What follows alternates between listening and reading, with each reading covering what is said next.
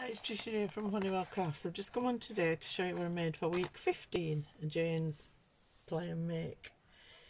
And this week's colours were silver, black and bronze. And the items were a bird, flower and stencils. So first of all, I used a 6x6 white card blank. Cut a piece of black card to fit on it, leaving a border. Then I got a stencil, this one, and a stencil, the moon in bronze, in silver, and the little spots in silver, and did the little fairy in bronze. And then for the flowers, I had some little cardboard flowers, and two of the small flowers had a little bird inside. So I thought, well, that's the bird and the flowers both in one go. So I did them and put some little bronze coloured